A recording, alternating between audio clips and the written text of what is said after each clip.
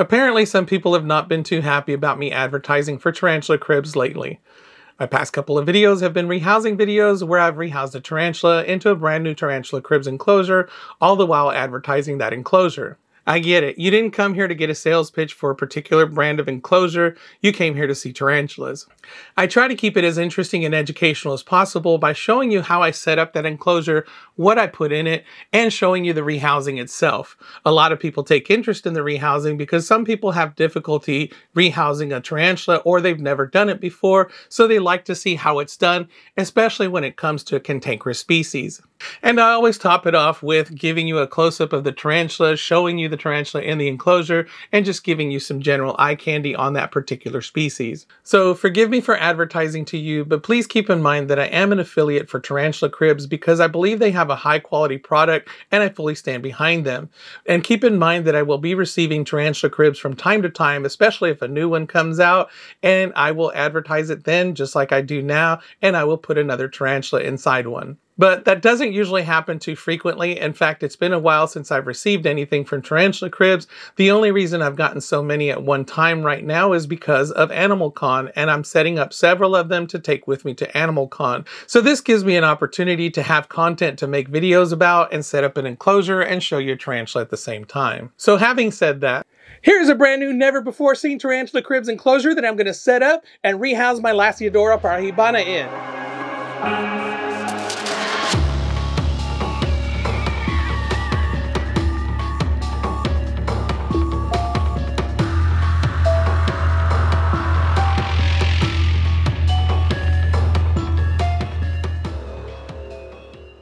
Hello tarantula lovers, I'm Alex and welcome back to Tarantula Haven. Sorry about all that. I honestly was not planning on doing another rehousing video with another Tarantula Cribs enclosure, but I really didn't know that I had this enclosure. Mo of Tarantula Cribs contacted me and he wanted to know if I could send him a picture of this enclosure set up. And I told him I don't have that enclosure. And he said, well, look and see what you have, because he had sent me two packages or two deliveries. And I had gotten one and it was all enclosures and everything. And then I'd gotten a second one. But he told me that there were some aquariums inside that he was sending to Brian. So I thought that the other package had aquariums. I did open it and I looked inside and it looked like glass from the inspection, but it was all covered in bubble wrap and everything. So I honestly didn't know what it was. I just assumed that those were the aquariums for Brian. So he told me, look in that other package with the aquariums. It's probably in there and it's got the aquariums in it. So I did, and sure enough, there it was. And I was really shocked because it's a huge enclosure and yeah, I didn't really realize that it was inside there. So I am excited about it. It is something that's really cool. This is kind of an unveiling because this is a product that is not available yet and he has not announced yet. So I'm kind of unveiling it for him. And it's a very large enclosure. This is the extra large terrestrial. So this is the partner to the extra large arboreal. This is an extra large terrestrial, and the design of it is different from the sliders, so I'm pretty happy to show you that. And I am rehousing my Lasiodora parahybana in it because I do have her in, I think it's like a 10-gallon aquarium, I'm pretty sure it is. And I had it all set up nice and everything, but I kind of let it go and the plants have died and one of them's still alive, but it's, looking pretty sad. So I'm happy to set her up in this enclosure because it's large enough for her, and she's a huge specimen, and she's a very impressive specimen that I would love to take to Animal Con for people to see. So let's go ahead and set this up and get her in there. So a little bit about the enclosure first. This is a 12 by 12 by 18 enclosure made of the same beautiful acrylic that Tarantula Cribs are made of. And this is a little bit of a redesign on the terrestrial models that they had before they had the sliders. I think they still have the sliders. And in my opinion, this is a better design because this doesn't have a sliding lid. This has a flip top lid with the 4 neodymium magnets on the top, very similar to the cube enclosures. And I think that is a better design because you don't have to worry about scratching. Sometimes those lids, if you have a moisture dependent species, they would get a little bit tight because they'd warp just slightly and they'd get tight moving on the slider, which of course contributes to scratching and things like that. So you don't have to worry about this because this just pops off and there's no rubbing on anything and there's no scratching. And of course, because of the 4 neodymium magnets, that kind of keeps everything nice and straight and helps it to keep from warping. But you don't have to really worry about that with this enclosure because this lid is made from that moisture and warp resistant acrylic. So that is a bonus feature right there. And this is just a beautiful enclosure. I'm glad they've come up with something large like this, and I can't wait to get my LP in there. Big Bertha's going to be really happy.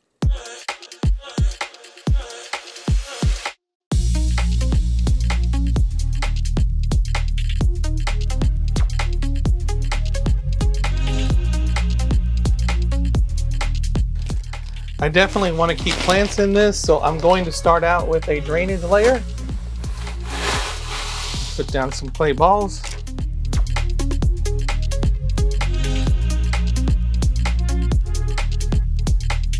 Just had a little bit of this screen mesh left, but looks like it's just enough. Very cool. It looks like I'm going to have to mix up some more of this isopod soil, because I'm probably going to use it all up.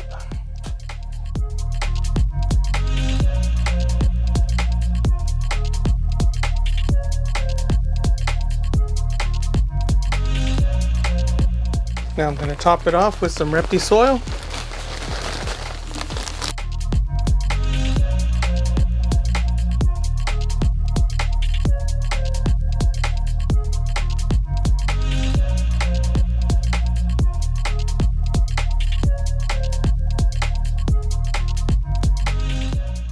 And next I'll add a couple of plants.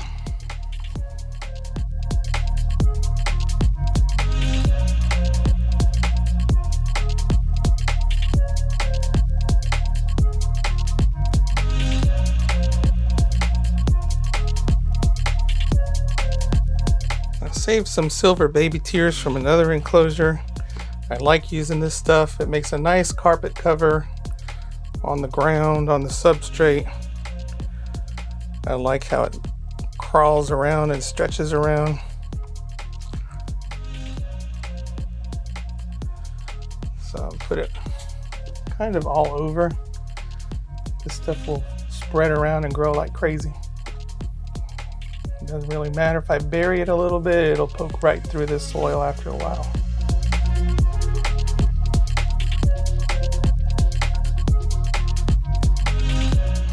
And been saving this to use on something. I think I finally found what I wanted to use it on. Use it on there. This Triceratops skull. I think it just looks cool.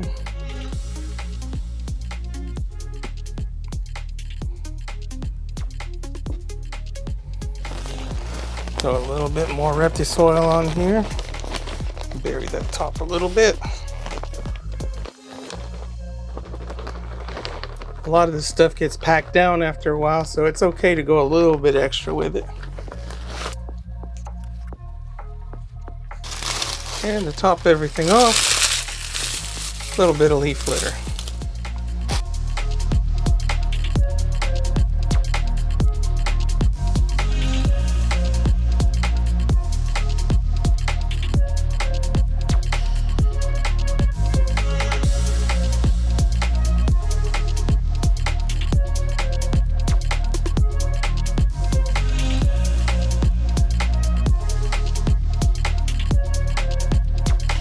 Alright, I think it's time to put her in.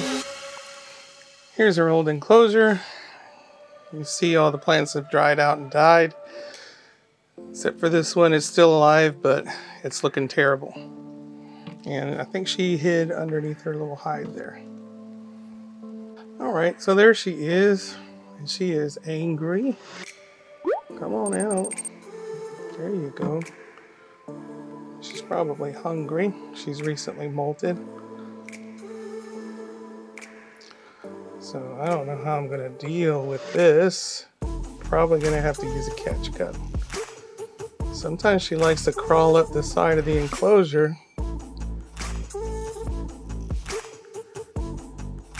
Maybe I can get her to come up.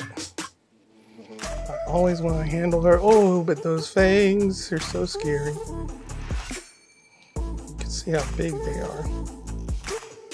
Ooh, no. All right, yeah, let's definitely use a catch cup for this.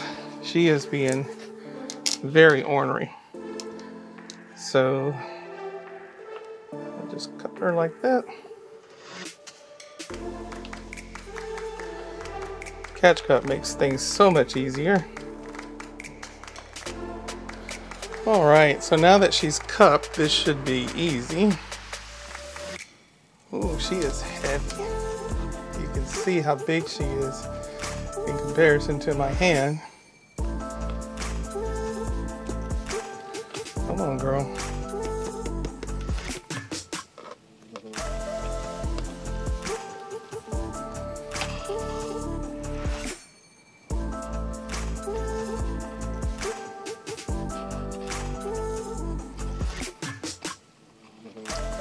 Come on.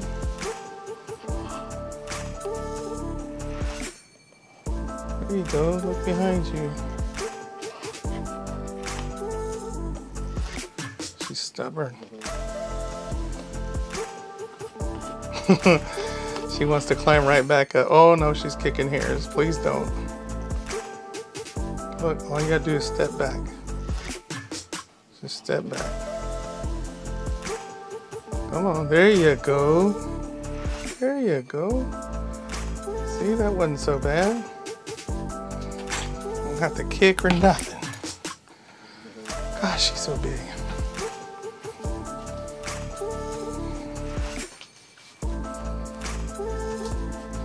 Uh-oh, she's coming up to the top.